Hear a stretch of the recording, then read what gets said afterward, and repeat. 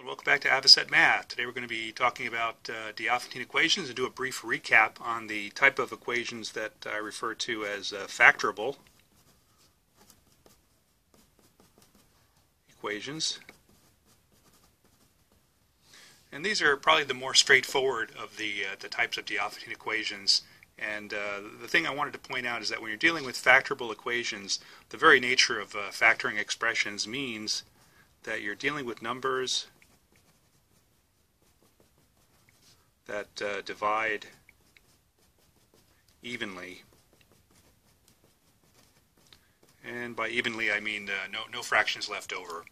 And this seems like an obvious statement, but you have to keep this in mind during your problem solution. Sometimes it's easy to lose track of the simple things. And I just wanted to point this out because when you're dealing with numbers that divide evenly, it means that you can tap into the fundamental theorem of arithmetic to compare integer factors and their exponents and draw all kinds of very powerful conclusions about the problem at hand. And the way I like to look at this is once you're tapping into the fundamental theorem of arithmetic, you're pretty much in the fast lane for solving a Diophantine problem, and that often will lead you to a solution in a reasonable amount of time. Now, I would say that the bulk of the AMC questions, perhaps 80%, certainly 70% that you're likely to encounter fall into this category. So you really have to consider this as your first line of defense for solving Diophantine equations. You certainly behooves you to look for some method to factor the equations, because that is by far the most powerful technique that you're going to have in your toolbox to address the types of problems that you're likely to encounter in the AMC.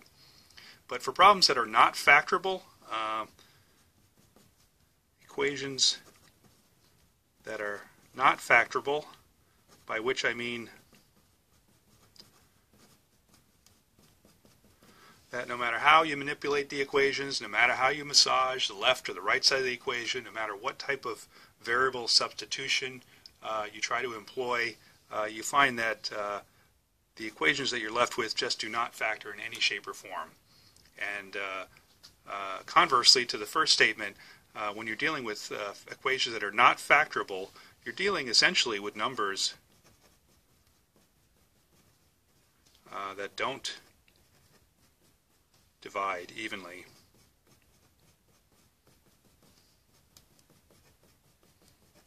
And again, this is somewhat of an obvious statement, but keep that in mind. And in terms of equations that are not factorable, as I think I mentioned in a previous video, the equation that comes to mind for me and is the one you're most likely to encounter in the AMC and the AIM level of testing is what I refer to as the general linear two-variable equation. And two examples of that would be, for instance, 2x plus 3y equals 7, for example, or 7x plus 13y equals 71, for example. And we generally are trying to solve these types of equations in all integers, positive and negative. So for the general linear two-variable equation, we find that these equations are inherently not factorable, and that's important to bear that in mind.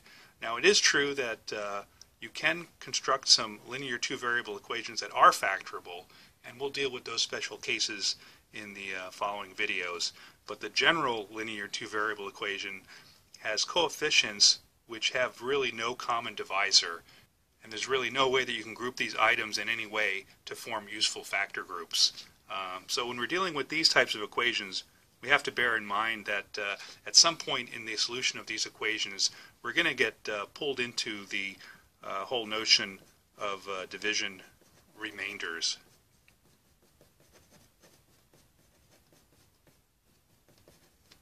And that basically comes about naturally from the fact that we just don't have numbers that divide evenly. And so that's sometimes expressed in the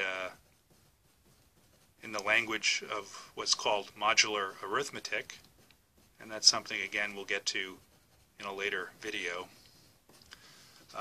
So just to briefly talk about these two equations, we can certainly see that the first equation lends itself to the solution x equals 2, y equals 1. The second equation is certainly unclear as to what the solution for that is. It's not easy to spot. And the one thing that comes as a surprise to people who come across these equations for the first time is that when you can find one solution to either of these equations, what that means then is that there are an infinite number of solutions. And that's something we'll get into further in the following videos. So come and join me for those, and we'll see you then. Bye-bye.